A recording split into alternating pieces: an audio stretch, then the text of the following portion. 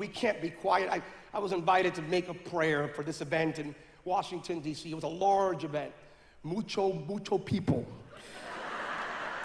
And I do mean mucho. And I was invited to pray, and the organizer is a television personality who you recognize, not a believer, but he invited me. He's a friend. He said, Rodriguez, I want you to come in. I want you to pray for the event. I said, it's a secular event. It has nothing to do with Christianity. Why would you want me to pray? Well, I just want you to pray. You want me to come and pray for an event that has absolutely no spiritual content? Yeah, I want you to pray. Oh, you want me to pray? You want me to pray? Oh, I'll pray. So they flew me in. It's a large event, and I do mean very large, a couple 100,000 people. And I come in, and I go backstage, and right there, since I'm going out there next to the Washington Monument, and we're going up, and I'm going up, and the personality looks at me and says, we changed the program. And again, I took that red-eye flight from Frisco to D.C. So it's, third caramel macchiato, and I'm looking, and I'm going, what? And he went, we changed the program. You're still praying, but in the spirit of correctness, we invited other people, other faith narratives to pray. And he goes, you know how it is. I go, no, I don't, but go ahead and tell me. And he says, well, and this sounds like three guys go to a bar, but you have to see it. It's actually, you can see what I say. He goes, we have a universalist minister who will pray. We have an imam, the Muslim faith. We have a rabbi, and you're the Christian. He goes, do you want to pray first or last? Something inside of me said, son, you better pray last to fix all the mess everybody else makes out there in that place. So I said, I'll pray last. With great humility, I'll pray last.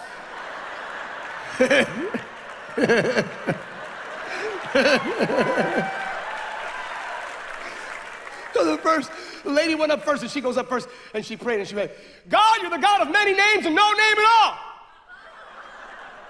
You're the air, you're the wind, you're the rock, you're the leaf.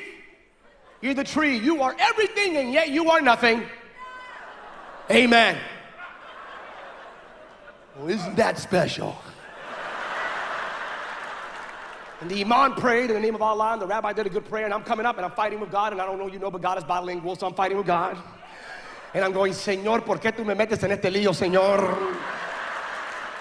God, why are you putting me in this? I thought you opened the door, no man can close. I opened the door, the door was open, so I just went right through it because you opened the door. And I took a 6-hour flight, and now I'm going, I can't 7 days. I'm going, and now I'm going to go back home. I don't want to pay people. I don't want to make them uncomfortable. I don't want to make them feel. I thought I had a prayer ready, but now I don't want to make them feel bad. How do I pray here? I mean, I had the script ready, and now I'm not here for contract. I'm here to pray. But they're here. How do I pray now?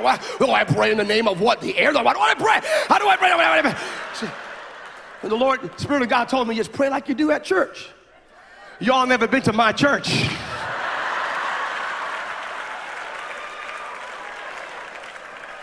So I grabbed the mic, hit the mic, looked and said, okay, looked at the crowd.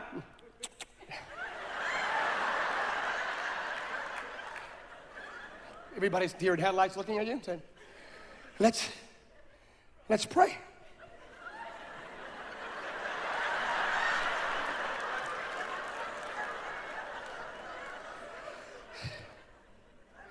In the name that is above all the other names.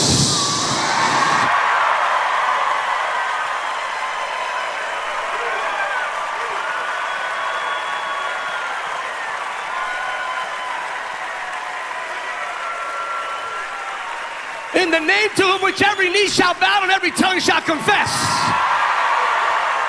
No other name given unto man through by which salvation has come unto all mankind.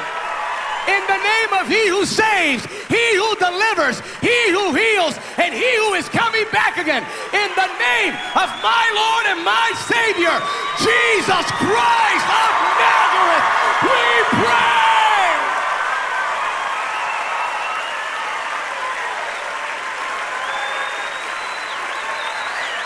For the next 4 to 6 minutes, the place wouldn't stop clapping and shouting.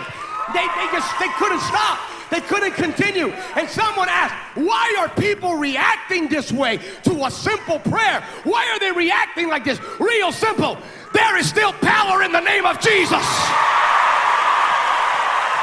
There is still power in the name of Jesus. There is power in the name of Jesus.